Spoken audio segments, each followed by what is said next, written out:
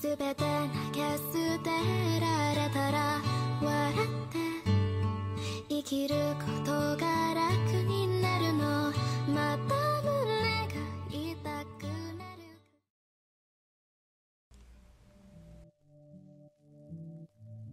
Thursday, 12:21 p.m., Kunigigaoka Mountains.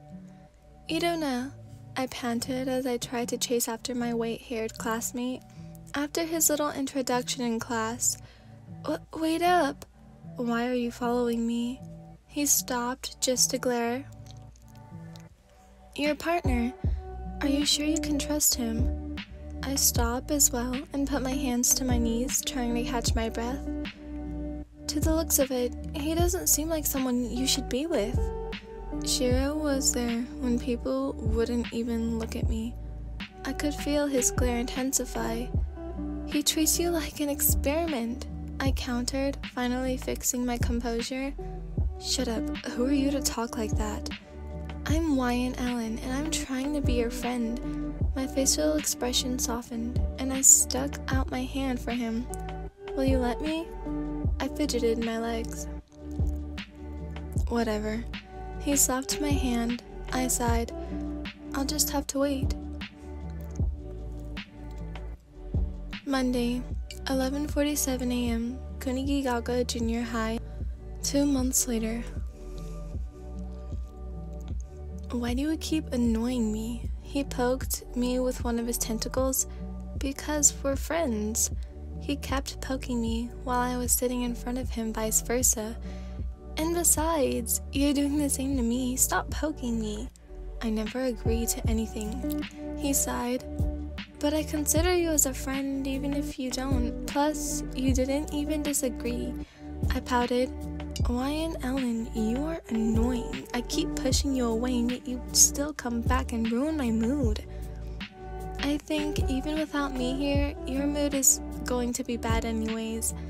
He drew an irk mark and pushed me down the hill where I landed with a huge splash in the E-class pool.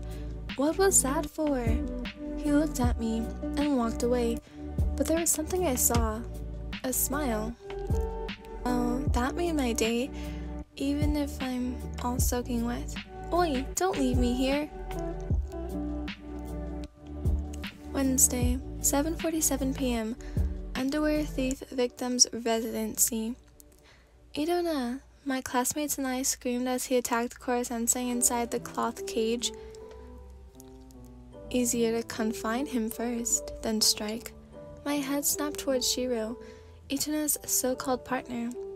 "I learned that from your tactics and class strategies, Wyan Ellen." "That's our kill," Terasaka argued. "Why are you playing dirty?" "It's called being an adult. What Itona has in his tentacles are gloves with sharp edges made of anti-sensei materials. Every time he gets hit, he gets damaged. Easy as that. It will finish your teacher's life completely." This will test my strength. Itona was going to strike the last blow, but a bright light came from the cage, and the next thing I knew, Itona was in Sensei's arms. "Itona!" I ran to him and cupped his face in my hand. "Are you okay? Can you hear me?" "Gah!" Itona started holding his head and screamed in pain. It hurts. My head is killing me." "Itona." With a shock of his repeated defeats, his tentacles are finally eating his mind. Shiro sighed and crossed his arms. "This is all he can take? Can't even pull off a simple scheme?" "Stop this." I tried to turn at him, but Koro-sensei held me back. "You're torturing him. Stop it." I began to cry and kept fighting my way to attack him. "Stay out of this, nuisance." Itona yelled. You don't know me, so stay out of this." Realization struck me. What do I know of Itona Horibe? His name? Check. Love for sweets and pornography? Check. Childhood? None. Feelings? None. That's all I know about him. What kind of friend am I? Wyan-chan. Koro-sensei held my shoulder. I didn't even know I stopped resisting. Sorry. Itona, if this is all you're capable of, the organization will stop paying. It's not that I'm feeling for you, but from now on, you're on your own. Shiro started walking away, with Itona still in pain. Shiro, Itona's tentacle was about to hit me, but was blocked by Koro-sensei. Then Itona blasted in speed, battling Koro-sensei, and I didn't see him anymore. Itona! I ran after him, not knowing where he'd go. My classmates tried to stop me from going, but I did not listen. Ritsu-san, can you track him? Ritsu appeared in my phone. So sorry, Wayan-chan, but I can't. I can show you the latest news. I sighed, but a string of attacks on cell phone shops throughout Kunigagaga. That must be him. I need to find him quickly, and Wayan, I've been looking everywhere for you. It was going too fast before I could even see who it was. I was already out cold. Wednesday, 9:15 p.m., Kunigagaga Mountains. I only saw smoke. Smoke everywhere. Hearing guns fire, I feel cold. What's happening?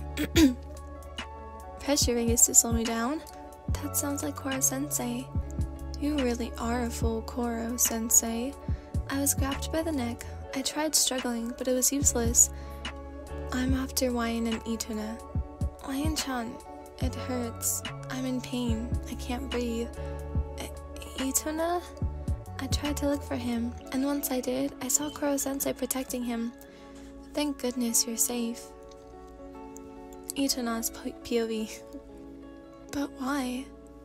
Why would you? I was being saved by my so-called classmates. Don't take this the wrong way. We're just ticked off at Shiro. If Koro-sensei and Wayan hadn't run off, we would have left you on your own, the girl with orange hair said. The nets melting my tentacles were painful. I feel so tired. Wayan's breathing in well. I looked at where the voice came from and saw the redhead holding Wayan in his arms. But I think it's better if we take her to the hospital. Wayan. Tarasuka's Group, Season 2. First I was brought to a ramen shop that sold disgusting ramen, and now the world keeps spinning after I rode that motorcycle with Yoshida. Your POV. I woke up hours ago. Itona, are you okay? That stupid Yoshida dropped him off the motor, which earned him a bonk on the head. Uh-oh, he's getting all twitchy, Yoshida said. Probably because Tarasuka called him down. No, it's the tentacles. He's going to flip out on us. I'm not like you. Fine with any old way, he growled, and I just stared at him unfazed while the others ran. I'll do it now. I'll kill him now, and victory will be mine. I walked towards Itona. Wayan! My class shouted. Itona, I realized that I didn't really know anything about you, your life and everything, but I do know this. He glared at me. I don't care what you were in the past. What matters is the present. After that, he shot a tentacle at me, and that's when all things turned black. Third person POV. Wayan! Classy shouted, but the hair-colored girl was already knocked down, hitting a near tree. Bastard. Do you know how much Wayan cares for you? She's probably the only person who's cared for you so much. Or are you just too dense to realize? You can kill the octopus, but not today. Not right now. Karma's group ran to Wayan, blood running down her forehead.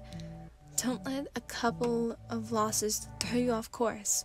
All you gotta do is win. Someday. Not now, but someday. So I was being too hasty? Tarasuka chuckled.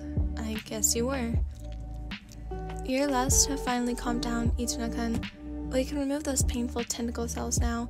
In losing one great power, you gain many friends. Koro-sensei said. Wait, where's Wayan? The group pointed to the car that had a blue and red sirens. Itona saw a hair-colored girl on the stretcher being carried away unconscious. It's all my fault, isn't it? He muttered. I'll come with her to the hospital, Kaino said as she hopped on the ambulance. I'm sick of this power, and this whole brothers thing too. The next day, Itona was still feeling guilty of what happened to Wyan, but also pretty confident. Kaino-san, can I ask you something? Itona stuttered, not to mention a blushing mess. Sure, I guess. He huffed some air at. How's Whitey Sheila? Did she have amnesia from his dramas? I'm okay, Itona-kun. Itona looked towards the door and saw Wyan with her forehead wrapped with bandages. Nice bandana, by the way. She giggled out, without the girl knowing, sending an awkward feeling towards Itona. There's, like, a bunch of butterflies in my stomach, he thought. Can I talk to you in private? The girl grabbed Itona's hand and ran to the forest. So, what do you want to talk about? The boy blushed. I'm sorry for what happened yesterday and last night. I was just too carried away in killing that octopus. I didn't care about your feelings. So, Wyan Ellen, I'm so sorry. Itona was interrupted by a pair of soft lips. When he realized that he was being kissed, he slowly kissed back. No need to apologize, ne? Let's go. She blushed 50 shades. Yeah, he blushed furiously. I love you, Itona. I love you too. He mumbled. What? The girl teased. I said I love you too. He was now an exploding tomato.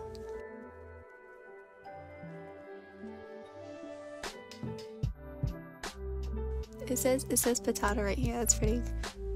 They messed it up. It says exploding potato, not tomato. So, but the author meant tomato. I know she. Okay, whatever. Okay, oh, she has an author's note. It says, don't ask about the potato thing. I know it's tomato, but I like to make Sasha happy, so comment please. And then, oh gosh. Okay, I hope you guys enjoyed. Please comment in the description below if you would like me to, read the spin-off of this. Well, it's not a spin-off, it's like another one. It's called Date. But yeah, I'd be more than happy to do that. So, okay. I hope you guys enjoyed. Goodbye, loves.